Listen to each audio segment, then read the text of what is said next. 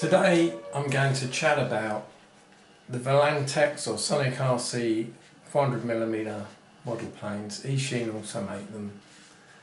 These are really good trainers, park flyers. They're just so much fun even if you're an experienced flyer, because you don't have to worry about them. They're pretty risk-free. It's hard to damage them. It's not impossible. And this video is about how to fly them and some hints and tips. Now, one of the tips is I put my phone number underneath the model planes, and I know some people with larger planes who don't, and I don't know why really. Perhaps they don't want to be responsible if something happens, but I think you should be responsible and nothing's going to happen really with a little plane like this. It weighs 60 grams all up weight with the one cell 3.7 volt 400 milliamp hour battery. 60 grams, and 250 grams is the weight limit before you have to take the online exam. I've done that exam anyhow, I know the rules. The thing is, these are just safer than, say, someone who kicks a football around. There's less momentum in this model. It can hit you at the speed it flies. These have hit me and they just don't hurt. So they're safe really. Great little idea, and the technology has only become possible in the past few years because they have what some people call safe technology, 6-axis gyro stabilization. They call it X-Pilot, and that means that the plane will automatically level. It will try and find level flight when that mode is on. And that is really useful. So if you're in trouble, just come off the controls and it will level out. Now, you can't get it to hover. It won't necessarily not fly into a wall or fly over a fence or something, but it will at least level out. So that is a really good feature, and it enables the plane to combat gusty wind conditions and things like that. And that means you can fly the plane, not fight it. That's important. Now, the two modes where X-Pilot is on are beginner mode and mid mode, and that is beginner mode, and if you pull that switch to the middle, that is mid mode. There is expert mode, and now it has the stabilization off and it is now totally under your control. And they're much harder to fly like that. Fly on a non-windy day, I can fly like that. The one that was trimmed the best out of the box was the BF109 for me, and I flew that for over a minute on expert mode. But every now and again you have to catch it. It's here fighting the wind a little, and I think it's much easier in mid or beginner mode to fly these planes. Certainly launch in one of those modes with stability on, it just helps. You can launch in expert mode, it's just harder. But it's an unnecessary challenge because planes this small do need a little help in gusty conditions.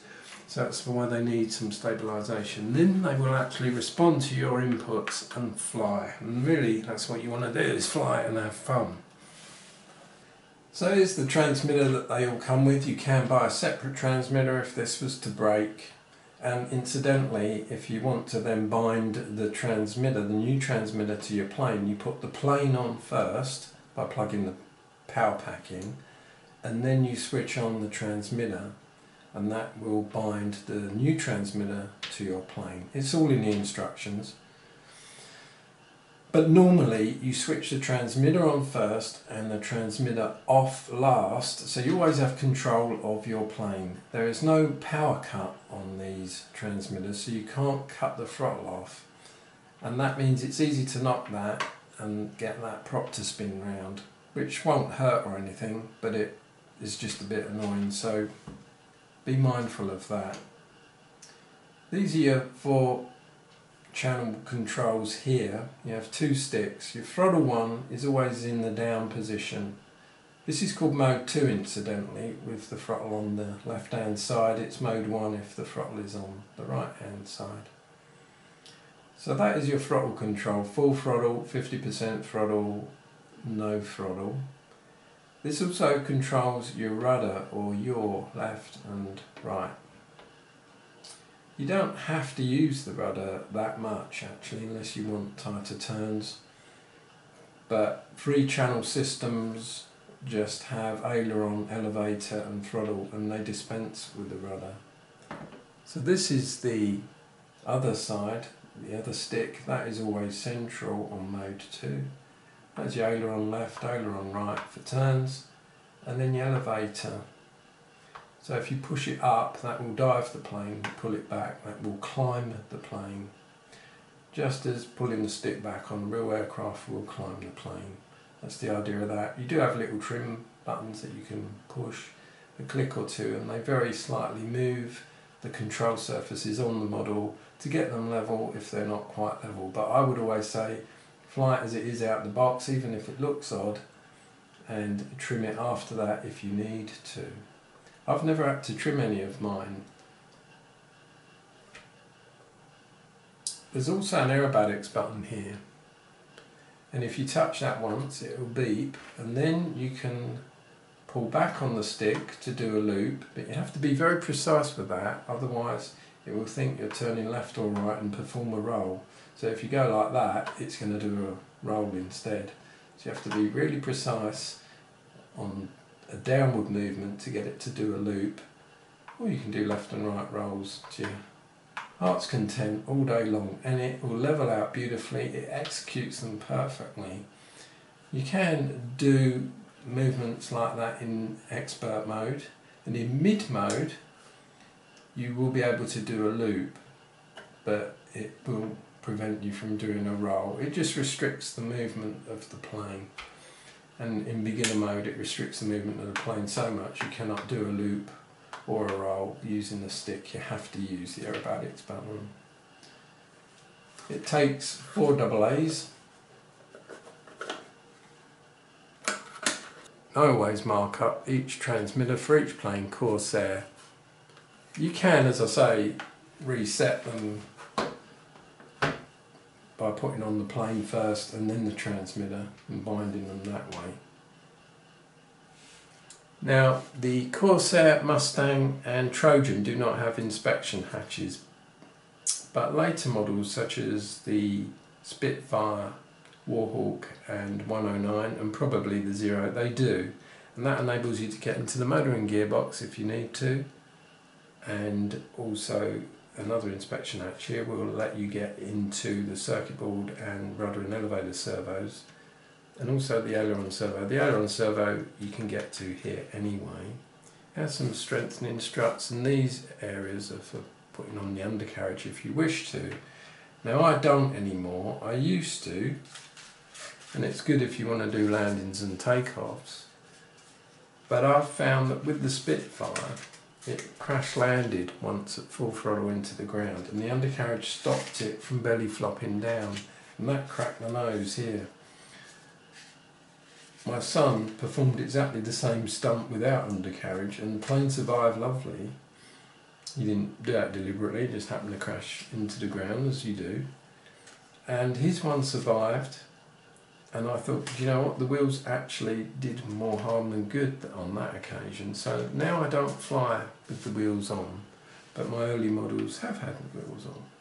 Some of the proportions of these models are a little bit out, but I can forgive them for that because they need to fly. Usually the main wing is set back a little, and some of the tailplane surfaces are a little larger than those, therefore, because of the main wing position might appear a little longer. But overall they always captured the overall look of the plane. The colours are a little bit different to how I might model them, but they're still good. They're okay, but you can respray these models with water-based acrylics, Vallejo paints I use, and they're really good. They won't eat into the foam, but you have to try that first on a little piece of foam just to make sure the paint is not going to eat into it, or the glue for that matter. I also, when I'm on the field, I have some spare parts, things that I like to take. One of the things I take out in the field with me is a lipometer. You can get these online very cheaply, and these are for measuring the power pack voltage. So this one is at 3.84 volts, and that is ideal for storage. 3.8 volts is where you want your LiPo cells to be. And I also number all of my batteries so I can cycle them.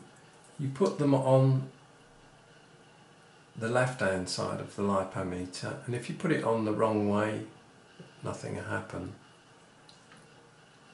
so you won't damage anything. Let's try this power pack. It says all of them are 3.85 and cell 1 is 3.85 because there's only one cell here. This can measure up to 8 cells. And so these power packs are perfect now for storing after 7 minutes of flight. Now you can fly them for about 15 minutes.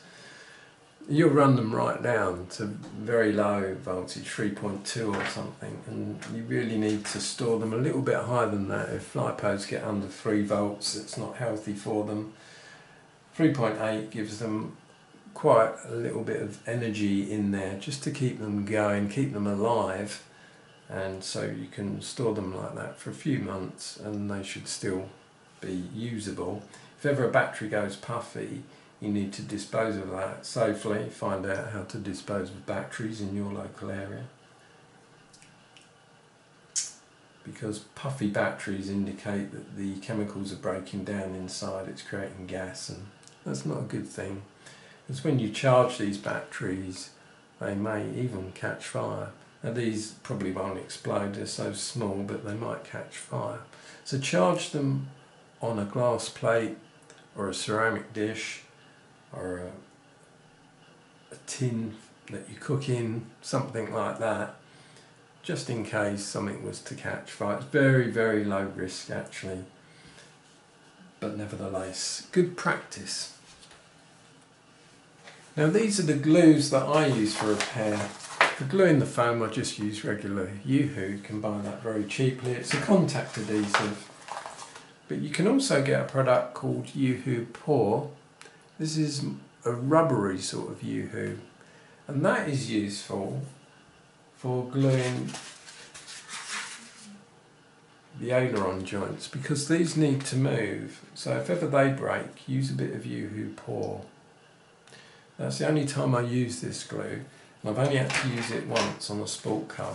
I've got 15 of, or I bought 15 of these planes. I've given 2 away, and I now have 2 sport cars, 4 Spitfires, 2 Warhawks, one I converted into an RF Kitty Hawk, 2 Mustangs, one I repainted into a different Mustang, a Corsair and a Messerschmitt BF109, and all I want now really is the Zero that I'll repaint into a sort of white grey colour, and perhaps a Trojan just to complete the set. I don't know, it's not really a World War II plane though, it's 1949, so for me it doesn't quite sit with the others. They all pretty much fly the same.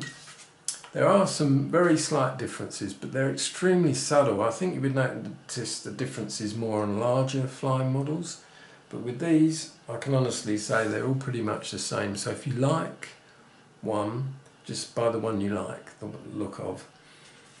The Mustang does seem to glide a little bit better at slower speeds and will land therefore a bit smoother. Some of the others, they just drop out the sky as they suddenly stall. But that doesn't matter, they're not going to get hurt. And the one that flew the best in expert mode, was trimmed perfectly straight away out the box, was for me the 109.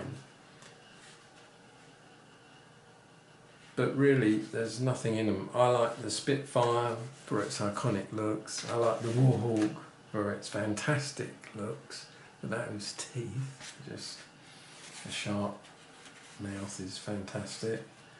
They're all nice in their own way, and they all represent different parts of flying history. So I'm going to paint up a little damage there. I'm mixing up several colours to get the correct shade. So a little bit of blue, a little bit of black, a little bit of red. See, it's slightly purpley. I mean, this colour I've got actually is very close. And the colour I've got is McCrag blue. But the black and the red, it could be any black and red really. And now I just take the excess paint off on a tissue and stipple this on. It's a bit glossy at the minute, but when that dries matte, that should blend in lovely. Just use a little water here to rub off any dirt. Now with the propellers, I first of all have to unscrew the screw in the spinner to take them apart, and you can just replace the two blade prop.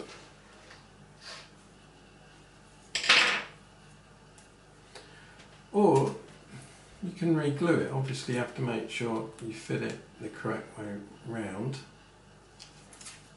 Now you can either super glue or use a contact adhesive such as UHU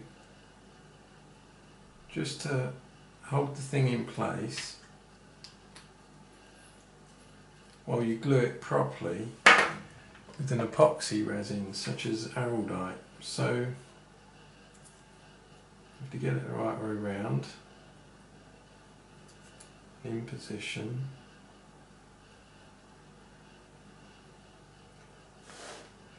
Now I'm going to give that just a moment just to go off a little bit, that contact adhesive.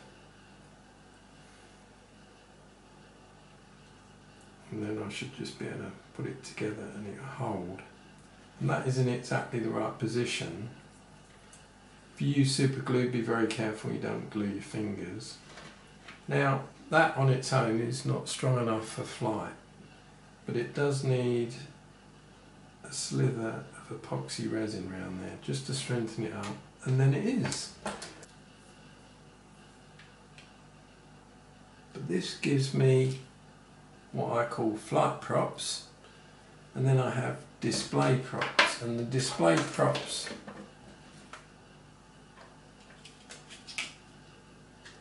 I keep when I'm displaying the model on my shelves, and then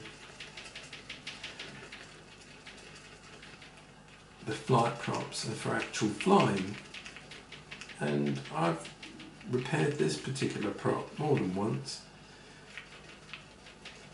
so I guess, because they do break quite often, I've saved myself tens of pounds actually. It's up to you, you can just buy tons of spare props if you want. And you have to mix this epoxy up really well, and it will go off in about 10 minutes, this particular version, because it's a rapid version. But the more you mix it up, the better that's going to go off. Some chemicals like plastic padding or chemical metal, isopon, they don't need to be mixed quite as thoroughly, and that exothermic reaction goes off and spreads throughout the material, and it goes off really quickly. But these epoxy glues I think need a bit more of a mix. Right, that should be good. And we'll just put a slither on each side, and then what I'll do is paint it up with some matte black paint, and that will do. And you know what, you can put this glue on just one prop, one side, it doesn't matter if it's got glue one side and not the other, it will not be significantly out of balance, the plane will still fly. So there we are, that is now gluing. As I say, I paint it matte black, just spot that on with the brush, you could even spray it, and then that'll look nice, ready for flight. I've actually got little orange dots I put under here, and that shows me whether it's been repaired easily at quick glance.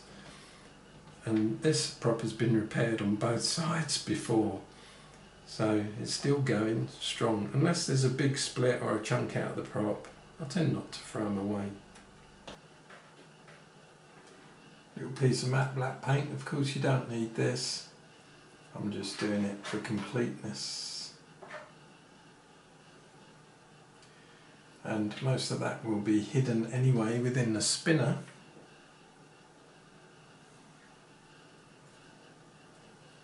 Goes there.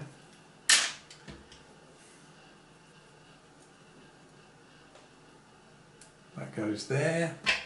Screw it up, and then we have another propeller nearly ready for flight. Just going to tidy up little areas here. Pull that all over. This used to be a red prop, so unfortunately there is some red showing through here and there. So I usually just tidy it up a bit like that. Stipple the paint on, or use my finger to stipple it on. Of course I'll wash my fingers straight away after, and there we go.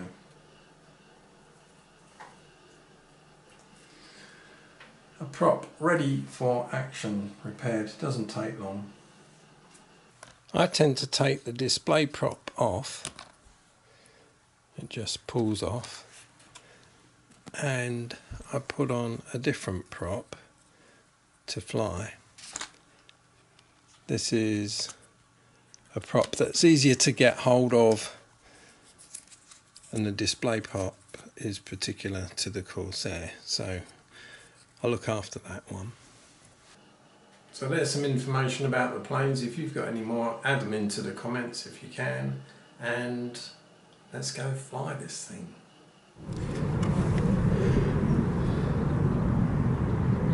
First of all, power on. That will beep, and then you have to carefully get the lead out of the plane. Plug that in. Now you can hear it connected. Push the trim up, 3 beeps, and a little rudder twitch means that it's got U-turn enabled. I don't know if that will function. And up and down on the throttle finds it, and then again you should have thrust. And of course got all of the other controls.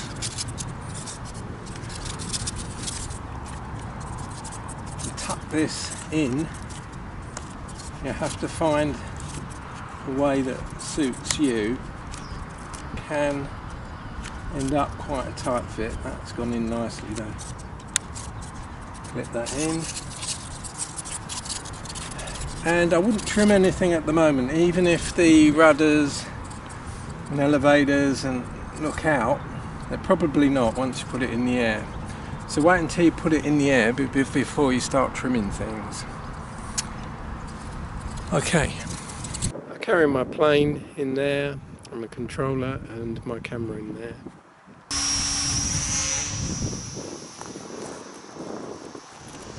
Right, I'm currently in beginner mode, and that is as far as you can turn it. Pull over on right stick, same on left stick. Now I can get more turn if I use the rudder. There's this left rudder at 2, and you can see it's really tight.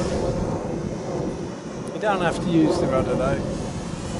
If you just want a nice full throttle or 80% throttle flight just on the right stick, and then you can go up and down, left and right.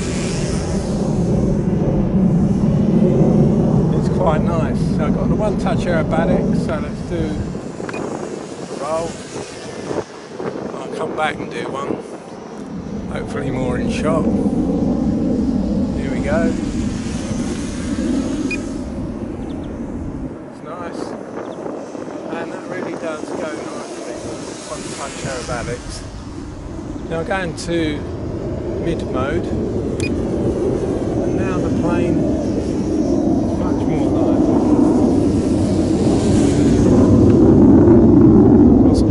Some F-15s flying around today. That is rudder and aileron. Very tight turns, so much more lively. It's a lot of fun, and this is probably, in many ways, the nicest mode, because you've still got stability. And one touch function still function. That was a one touch loop. Might have gone out of shot there. So try one touch loop over here perhaps.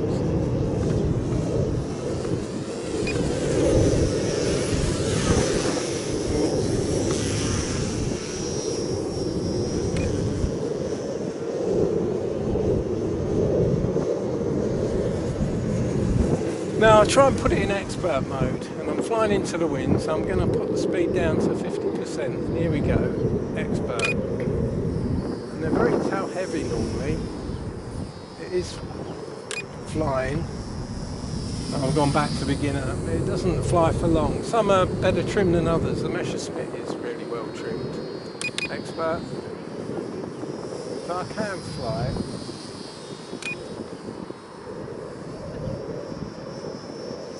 I find you fight the aircraft more than you fly it though, so I prefer it in beginner or mid mode. So I'm back in beginner mode. Another loop. I'll roll that one. So the thing is, with one touch aerobatics, you really have to, if you want to do a loop, move it down. And you have to get it spot on, otherwise you do a loop.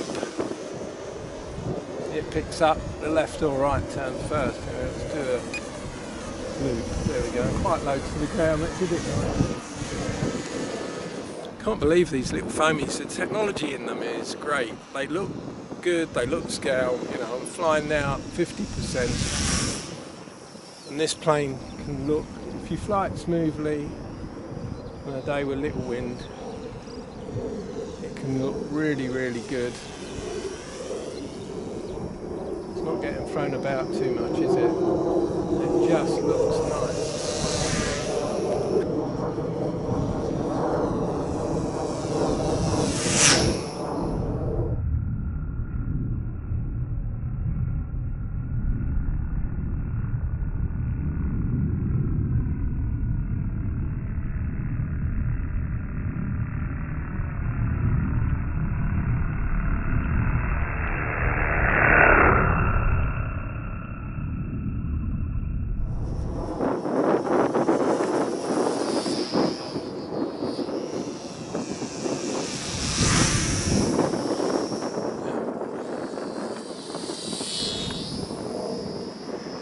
Thing is, you have to balance the throttle with the elevators in particular, and also if you're turning on the ailerons, that of course have an effect.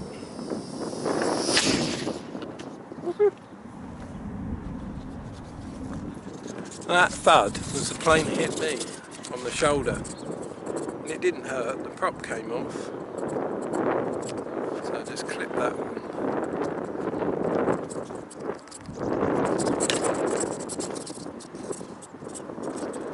I have a little crack there, so I need to glue that and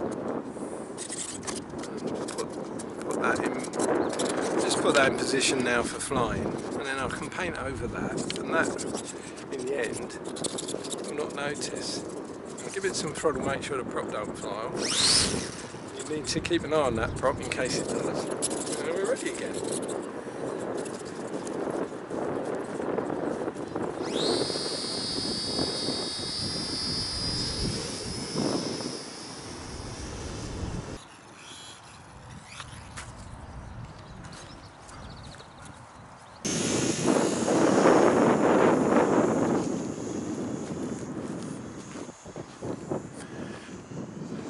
I'm going to try that U-turn function. U-turn. It's trying to turn. It did a quarter of a turn. Let's try it again here. And it's doing a quarter of a turn. Then going out of control. Let's fly it towards myself. Nothing. So the U-turn function I've never found really functions very nicely on these planes. It's a bit of a dubious need anyhow. How about that? So let's try a full throttle fly past. Here we go.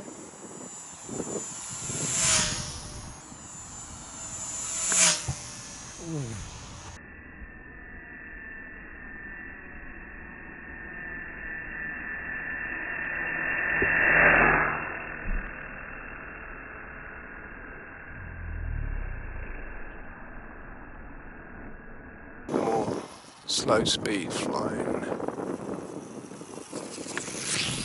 Things look nice in slow motion. They just fly so nicely. The technology is helping you fly just fighting that wind, but you are having to fly, it won't fly itself.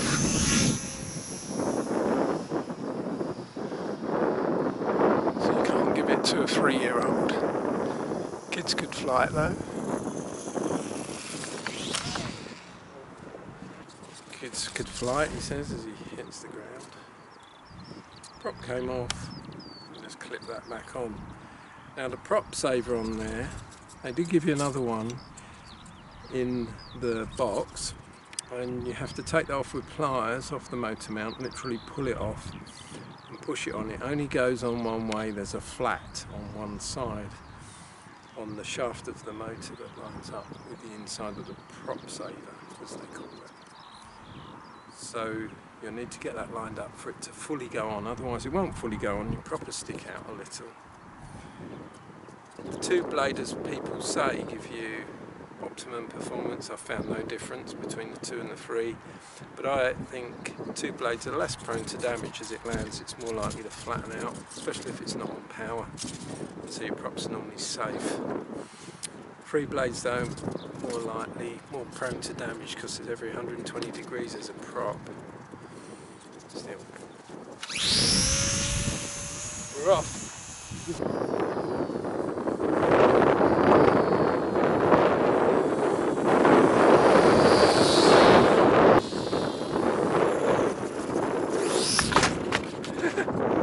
Now that's right. It actually hit the tripod on the wing, and there's no damage at all.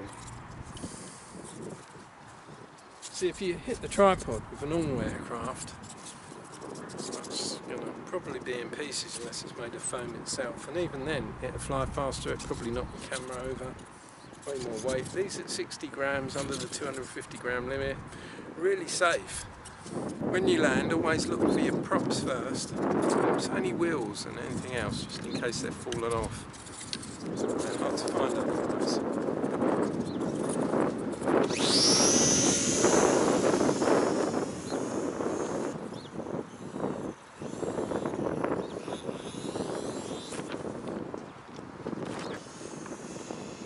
They're just fun, flying in such a small area too.